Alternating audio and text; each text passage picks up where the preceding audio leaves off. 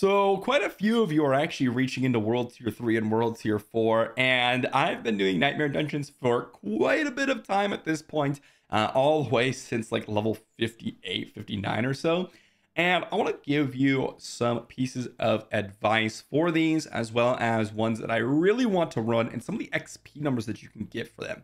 And as I said in the title, I've been able to quite easily get 30 million plus XP per hour in a group and 20 to 25 million XP per hour as a solo player in these Nightmare Dungeons, which has been really amazing so far.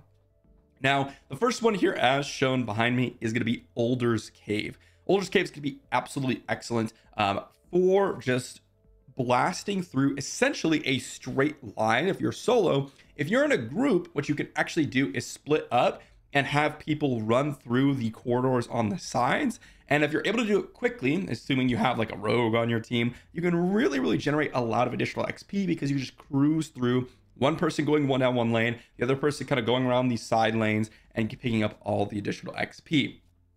The key to this one is you want to reach the end because there's a slay all and it's really close quarters, so you can get a ton of XP from there. And this has been really excellent glyph XP and really excellent specifically a character XP, which has been really amazing. And if you were using my Nightmare Dungeon reset method, which is still in the game despite us telling Blizzard, then you can actually just run the same Nightmare Sigil over and over again. So that's really nice. But of course, if you are a solo player, then you got to figure out which ones to run. You got to get all the sigils, right? So which ones are also good? Which ones am I looking for besides Older's Cave? Because that is the best. Well, there's three, including Older's Cave. Older's Cave is my absolute favorite. You can see this one's a tier 40, which is really nice. And this one is a really solid one. You know, it doesn't really have too bad of negative affixes. And to be fair, that is what I mainly look for.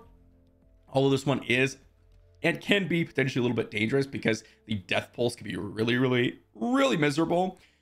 And perhaps I'll make a tier list of the affixes going forward, but I am looking for Older's Cave the most. The next best one is going to be the Surratt's Lair. Another great one here. This one's a tier 30, a little low for me. I could do tier 45s, tier 50s at this point and pretty easily farm them. If I'm in a group, I do tier 40s because obviously it scales up the HP and such.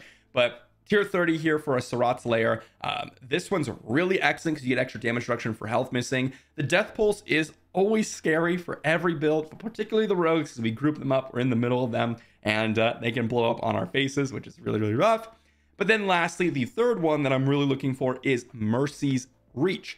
Mercy's Reach is decently worse compared to the other two on this list because of the kind of distance and backtracking that you have to do. These two, you can kind of go through and snake your way through and just go through all the objectives in a single line, no backtracking. Same with Surratt's Lair. You kind of go in, go around the edges, and then you'll have to enter in the middle, but you can oftentimes just kill more monsters on your way through.